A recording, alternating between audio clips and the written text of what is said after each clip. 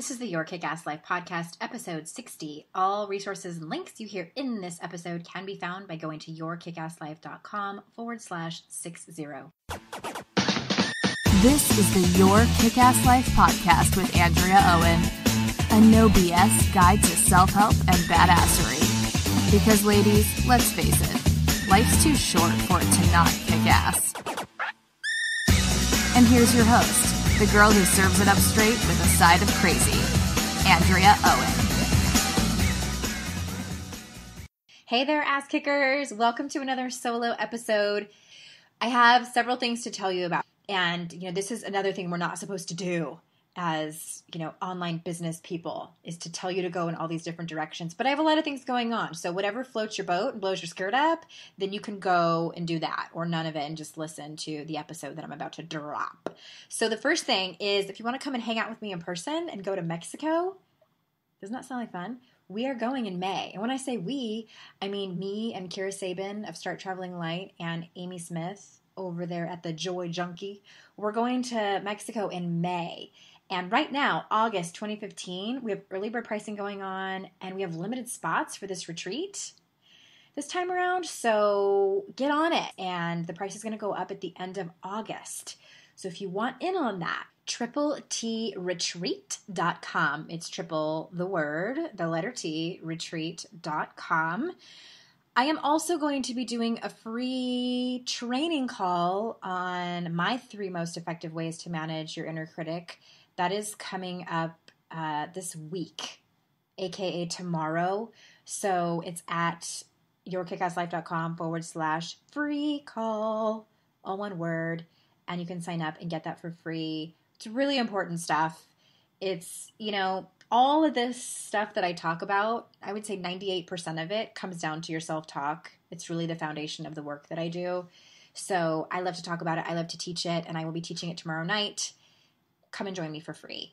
And then the last thing I wanted to tell you about before I jump into the episode is coming up in September. Well, 2 really important things. Well, one's important to me, probably not as important to you, but important to you.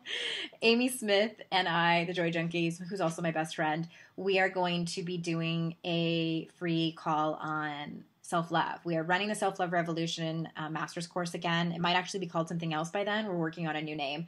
We taught it in 2012 and 2013. It was really successful. We changed it a little bit up last year, and we decided to go back to the original, to the OG, because she and I were just talking and we've remastered it, if you will. We've learned so much in our own personal journeys and our experience in working with people. We completely scrapped the old curriculum and have redone it. And we are in love with this curriculum. We can't wait to roll it out. But before that, we're going to do a free call on self-love. And we're bringing it down to basics. We're making it really easy to digest and understand and implement, because that's the important thing. So the last thing that's coming up in September is I am going to New York City for the very first time in my life. Y'all, I am 40 years old and I've never been to New York City. It's kind of embarrassing, but there you go. People think that I'm world traveled and cultured, and I'm not. I grew up in San Diego, and we would go to the Grand Canyon for family vacations and camping. That was it. Or Lake Tahoe. I have never been to New York City. I am going to go speak at Soul Camp, so I'm spending a couple days in the city before I go up there, and I am I don't know where anything is, and so I'm figuring out the geography of the city. I'm going to meet up with some friends that I know there, and I'm really, really excited. Jesus, take the wheel. So that being said, let's talk about self-sabotage. If you heard the title and you're okay, I'm not even sure what self-sabotage is. Here's what it is. It is more than just a Beastie Boys song, which it is a great Beastie Boys song, by the way. It's when you want to change really bad, and you know what needs to get done. It's not you're I don't know what the resources are or what I need to do or the step-by-step process. You know what needs to get done in order to change, but instead of doing what actually needs to get done, you either do nothing at all, or, I've seen this happen before, you do the complete opposite. So here's an example. You find out there's a position open at work that you are qualified for, and it would be a promotion, be more money. And you need to reach out to your boss maybe because she was like, all right, anybody that wants to be considered for this position, either let me know or send me an email, and, by the end of the week or something. And you need to reach out to her to be even considered for it. So you'll figure like, okay, I'll do it tomorrow. Tomorrow comes and it's tomorrow, and you're like, I'll send her an email by the end of the day because I've got a lot of other things to do. And the next thing you know, you've procrastinated all week, and now it's Friday afternoon and it's somebody's birthday, and you're all standing in the break room singing. No, y'all have been there. And you're like, shit, okay, haven't done it yet. And why do we do this? Why do we do this? I can't tell you how many clients I've worked with that have had a homework assignment that they have assigned to themselves, not me making it up. So they have been like, okay, here's my homework assignment. Here's what I know I need to do. And then it's a week or two later, and I'm like, hey, how did it go? And then they tell me they didn't do it when they had all the time and even the resources to get it done. Is it like, did aliens kidnap you? Did time stop for you, like Rip Van Winkle situation? No. This is self-sabotage. That's simply what it is. And it's really not that simple, because sometimes it's far from simple, and it's a 7-layer dip. It's, 7 layers underneath of what's really going on.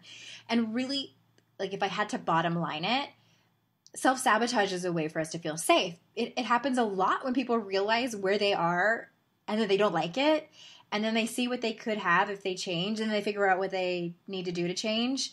And even if they want to change, the thought of going through the action of changing is too damn scary. And I can go on and on about vulnerability, and there's so much risk, and it's emotional exposure and all of these things. I'll leave that for another podcast episode. But here are 3 reasons that you might be self-sabotaging. And, because I ain't gonna leave you hanging, how to actually not do that anymore. All right, here we go. Reason 1. Deep down, you don't think you're actually worthy of having what you want. So this might actually not be something that you know in your conscious mind. So let's use the same example that I gave about the work promotion. So most of us don't go around thinking, I'm not going to talk to my boss about this promotion because I don't think I'm worthy of it. No, it looks like this. Like, here's what your self-talk is probably actually saying.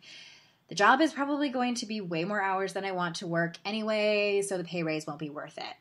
Or you might think, the people I'm up against have more experience than I do, so why should I even bother?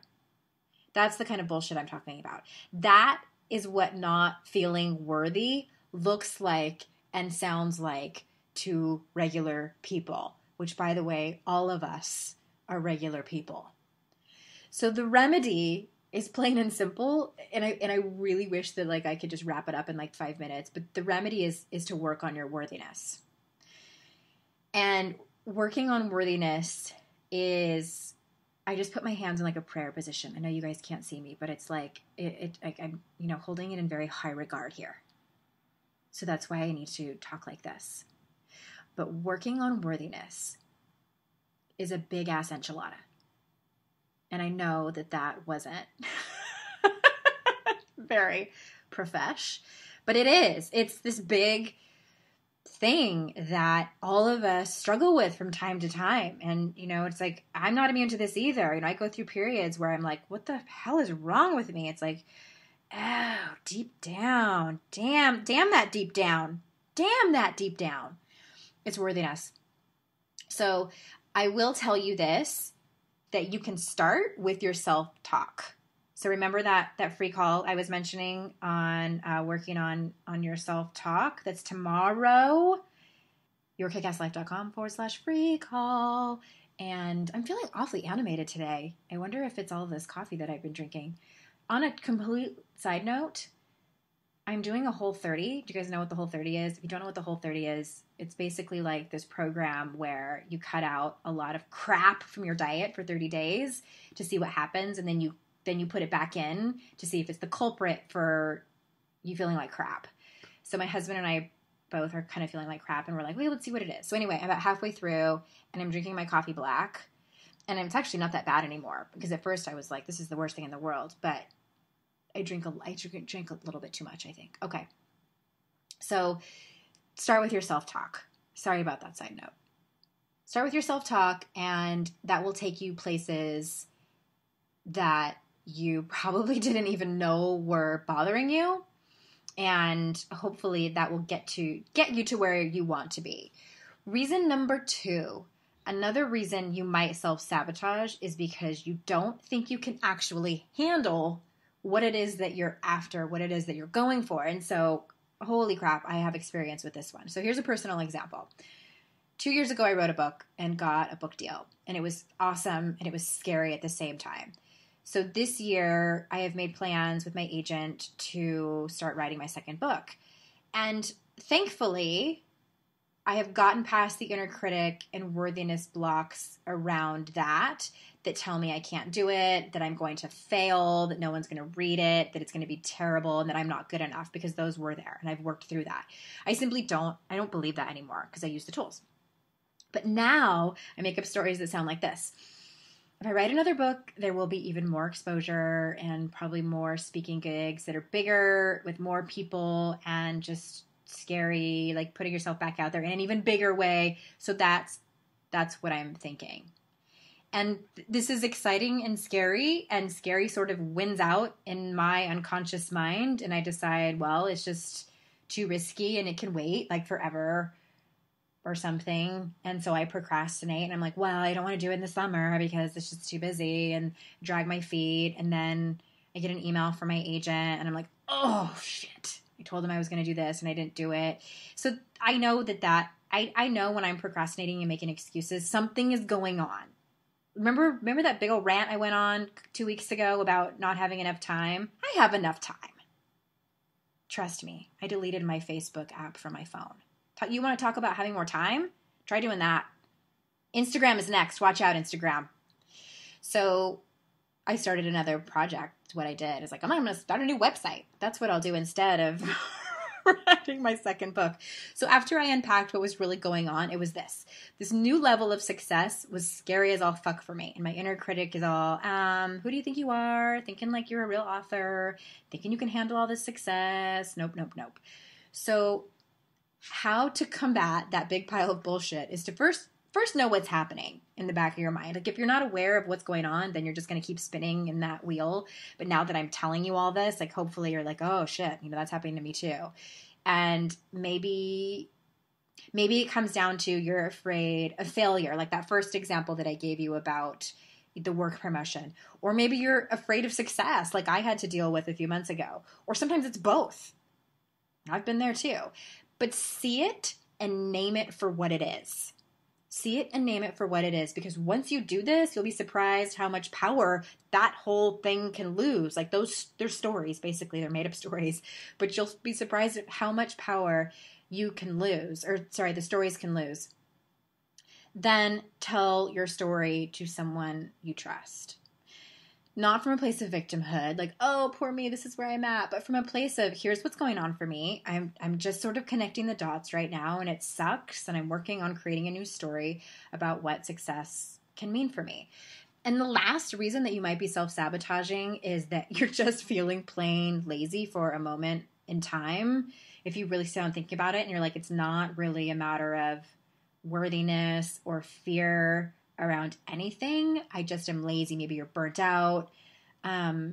Maybe it's just really not the right decision for that time, and you're kind of trying to untangle that and see if that's true or not. And that's okay. We all are. Just know that that's what it is, and that you're going to figure it out eventually, and just really figure out what you need to do to stop, such as like putting a container around it. Okay, like I'm allowed to do this for a week or a day or whatever. And for a lot of people, that container means accountability, finding somebody that will lovingly hold you accountable, and then finding out what motivates you and finally be able to get off your ass. So when you're in it, when you're in that sort of space of laziness, just get curious. Why have I spent the last 4 hours on Pinterest instead of, fixing up my resume? What am I really afraid of? Maybe you end up finding out it's not laziness, but something altogether. So those are just 3 things to think about if you're self-sabotaging. Let me just summarize them again. Reason 1, you think you're not worthy of having what you want. Reason 2, you don't think you can actually handle what you're after. And reason 3, you're just being plain lazy. And again, I invite you to my free call tomorrow. If you can't make it live, that's fine, because I always send out the recording. It's yourkickasslife.com/free call. And I would love for you to share this if you loved it. It's in blog form too. So if you're listening to this, there should be a link in that little description there. And it's yourkickasslife.com/60 to share. And thank you so much for being here. Thank you so much for your time. And I'm really excited about next week's guest. We're going to talk about shame, which I know you all are excited about. You're like, yeah, I can't wait, Andrea. That sounds amazing. Let's talk about shame, baby. All right, I need to go take a cold shower or something. Thank you for being here. I will see you next week, and I will see you out in cyberspace. Bye-bye.